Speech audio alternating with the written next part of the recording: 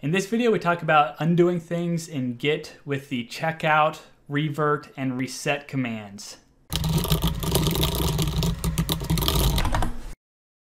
All right, so let's go ahead and get into it. So let's go ahead and pull up a list of all of our commits currently sitting in our local repository. And again, to do that, it's git log oneline.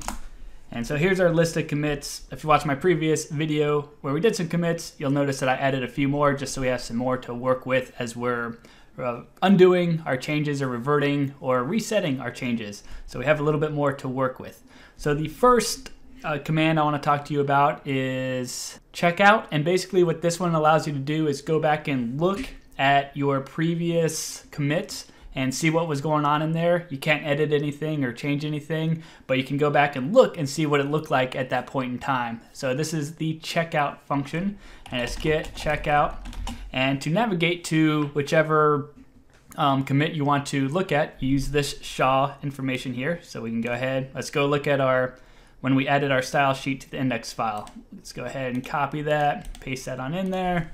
I'll run it real quick, and it gives us a blurb of information of things we could do. Not gonna worry about it at this point in time, but you also notice that it changed where we are. We're no longer in master, we're over here looking at this particular commit.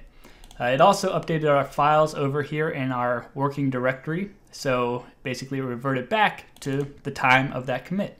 So if we come back over here, open our file, we see this is when we added our style sheet, I believe, right? That's what I was going back to. I went to added style sheet to index file. So that's what I did here. So that's what we did. That's what our file looked like. We could examine it, be like, oh, that's what it looked like. Okay, so maybe we want to go back and do something and change our current line of code or something to that effect. But it's just basically a way to go back and look in time, and that's that checkout function there. Again, you can't save anything or edit anything. It's just like a read-only view of what happened in the past. So after you're done looking at your files in the past and you want to come back to your master, you do git checkout master, and now you're back in your master view where you currently are. So if you open up your file now, you're back in present time where we've added a headline or H1 as well as some body content. This is my super awesome website. So we're back where we were when we left off. So that's git checkout. The next command I want to talk about is git revert, and basically what it allows you to do is go in here, identify a commit, and basically undo that single particular commit. So that's what we're going to do right here is git revert.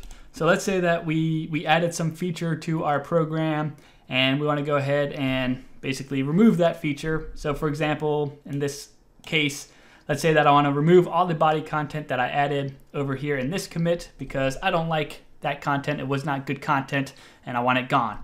So just real quick before I do the revert, let's check out our files. So we got our index file real quick. And so here we go. Here's our body content that we added during that commit. So we're gonna basically undo that. And then here's our style sheet as well real quick. Take a look at it, see what it looks like. Notice that we have our H1 color change in here, which is what we did in this commit here. So let's see what happens. Do we think that our H1 tag is going to be removed, or is that going to stay put because it's in a different commit? So we'll find out in just a second here. All right, so to do git revert, it's git revert, and then the SHA of the commit you're going to revert, and we'll paste that in there, run it real quick. And waiting for your editor to close the file. So it pops up our editor. We could go ahead and change this message if we want to, but I'll leave it as the default. Basically, it's revert added body content to index. So let's run it real quick, and it reverted back.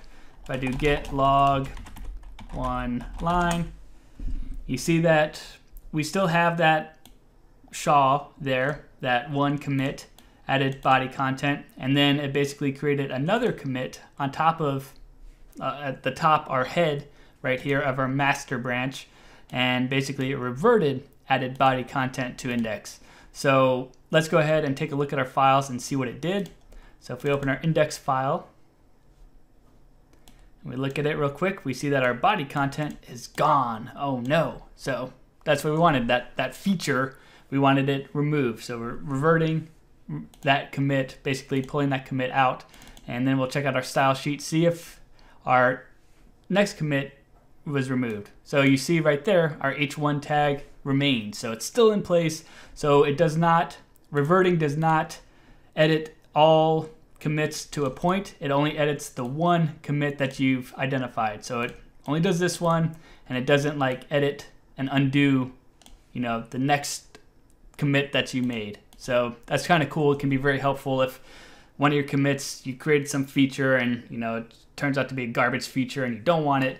You could go ahead and basically revert it, get it out of there, and you don't have to worry about it. So that's another reason why you want your commits to be like a chunk of something that you did. So that way, if you need to revert it, you're just removing that chunk instead of like messing up your whole file structure, your whole system, your whole program. So just something else to keep in mind. So that is git revert. The next command is git reset, and it's kind of a hardcore one because it will remove commits. Like they'll be gone. So there's no getting them back. So you want to make sure that when you execute this command, you're doing it because you want those files gone, those other commits gone. All right, so to do it, you go with git reset, and let's say we want to basically come back to this version here.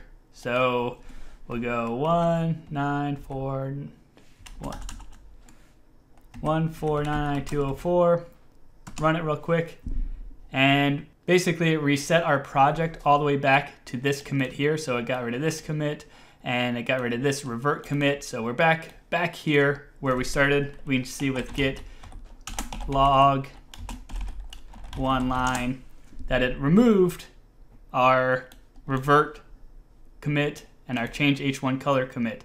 So now we just are back here like those other commits never happened.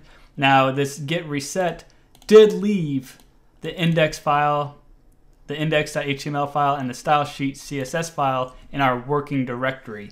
So if we're like, oh shoot, I messed up, I should not have done that, I should not have reset, we can go ahead and git add period and then git commit, and just for sake of example, undo reset, and then git log oneline.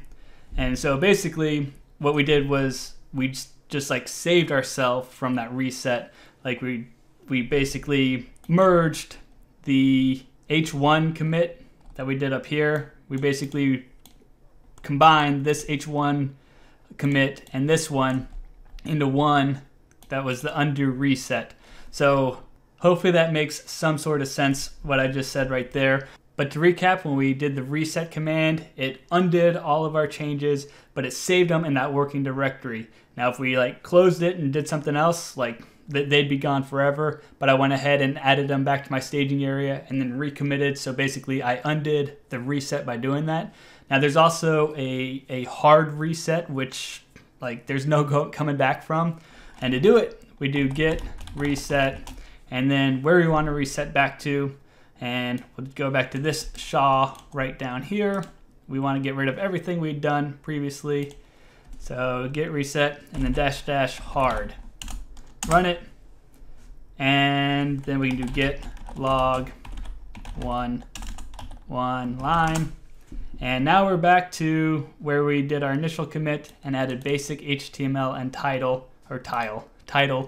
tag. So like those other commits that we had, they're gone. Like there's no getting those things back. They're gone forever, gone for good. So when you do git reset hard, make sure you know what you're doing. And when you do a regular just git reset, before moving forward, make sure that you don't want to restage those files and recommit those files. Make sure you want to get rid of what you're getting rid of. Hopefully that is clear. So in this video, we covered 3 ways to kind of go back in time and look at previous commits. We had the git checkout, which we could go back, do like a read-only view of our files. We have the git revert, which basically undoes one of our previous commits. And then we have the git reset, which gets rid of like all the commits up to a point. And remember, git reset, there's no coming back from. So be very purposeful and know what you're doing if you're going to reset something, because again, no coming back. And that's it for this video. If you found it helpful in any way, shape, or form, I appreciate any sorts of likes, comments, subscribes, anything like that. And I hope that you have a great rest of the day.